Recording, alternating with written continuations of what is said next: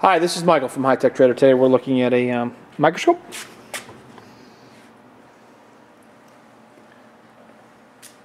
Okay.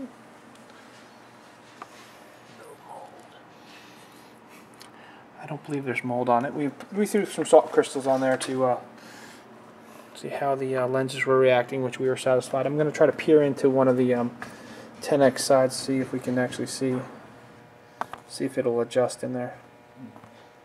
Never know. There we go.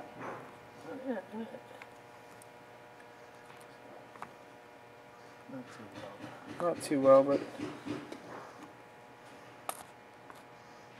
there's one side. Science.